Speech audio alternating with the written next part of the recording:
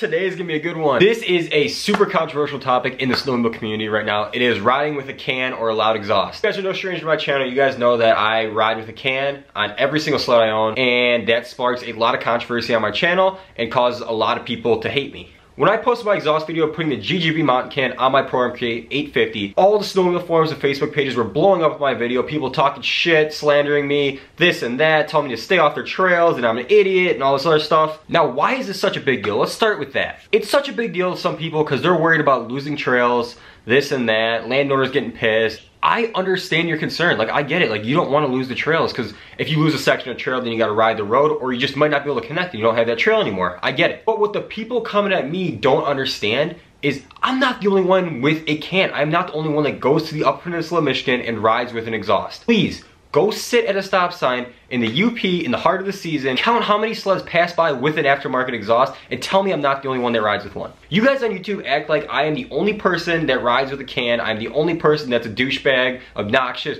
this and that. There's groups of people that have cans with 10 total sleds. I understand why some of you guys like to come at me and say I'm the reason for trails closing, this and that. In reality, I'm not the only one with a can. Maybe it's because I'm a 20-year-old kid that does YouTube and has some really nice things for my age. I don't know, but I do know one thing's for sure. It's not just me. Why do I ride with a can? You guys are probably wondering why I ride with a can. Sound of a two-stroke snowmobile with an aftermarket exhaust is unbeatable. Like, I just love the sound of a sled when you crack the throttle and you have like a mountain can or a race can on. It's just, I don't know, it's music to my ears and I love it. Also, the weight savings, I mean, that's not really like a big factor. More so, I just like the sound. But when you're saving 9 to 11 pounds, that's also a big deal when you factor in the weight of the total sled and subtract 11 pounds. After you subtract all that, my Pro MK is sub 400 pounds, which is pretty cool. In the end, it is basically just because I like the sound. Fun fact, I have been riding with the can for 5 years on my sleds. I have been through 3 DNR stops, and not once have they said anything about the exhaust on any of my sleds. 2 of them were in the Upper Peninsula of Michigan, and 1 of them was in Southwest Lower Michigan. I'm respectful with my can for the most part. Like,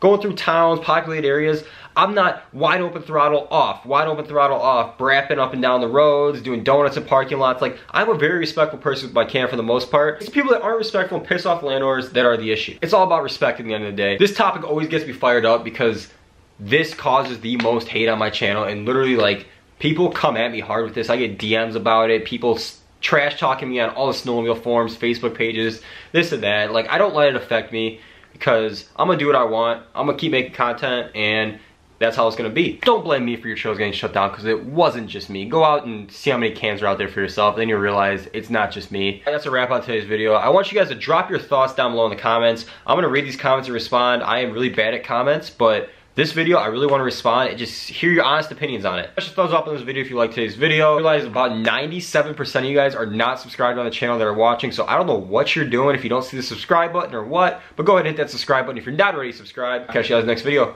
Peace out. I ain't tripping about no beach, no, I ain't crashing about no hoes. Bet I rock out with these glizzy like I rock out at the show. Heard you crashing back.